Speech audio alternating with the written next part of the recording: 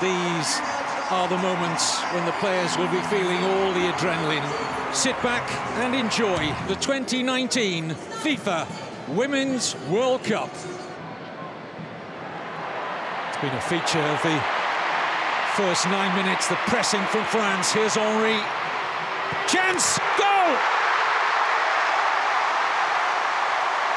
The opening goal of the 2019 FIFA Women's World Cup goes to Eugénie Le Sommier.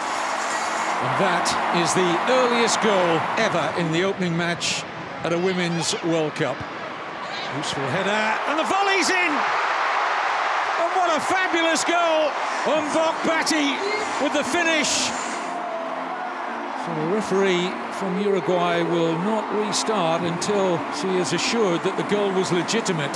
History being made with VAR being used at the Women's World Cup for the first time. We'll take another look here whether Mbok Bati was offside, and it's no goal. Goal disallowed for offside. And the header in. Wendy Renard doubles France's lead. Tine.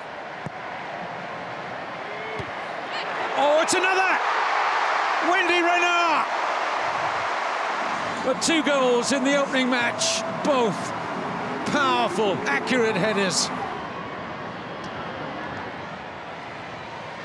Le Sommier, support from Henry, urged to go for goal, and she finds it.